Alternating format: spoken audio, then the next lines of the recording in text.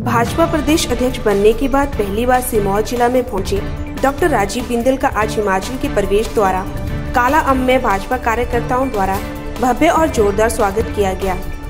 काला अम्ब पहुंचते ही काला अम्ब त्रिलोकपुर, पालियो, विक्रम बाग, देवनी ग्राम पंचायतों के हजारों कार्यकर्ताओं ने हाथों में फूल मालाएं लेकर अपने प्रिय नेता का इस्तकबाल किया।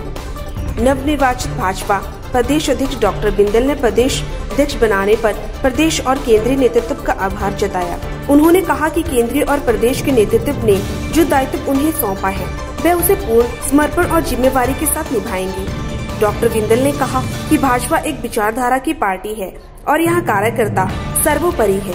उन्होंने कहा कि भाजपा के राष्ट्रीय अध्यक्ष जगत प्रकाश नड्डा संगठन के एक सामान्य कार्यकर्ता के रूप में कार्य करते हुए आज विश्व के सबसे बड़े राजनीतिक दल के मुखिया बने हैं, जो कि पूरे हिमाचल के लिए अत्यंत गौरव का विषय है। मुझ पर विश्वास व्यक्त करते हुए भारतीय जनता पार्टी का अध्यक्ष मुझे चुना।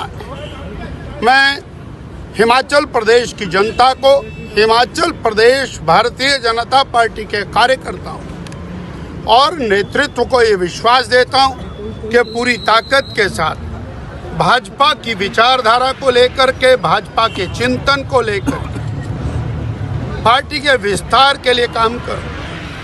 हमारे पास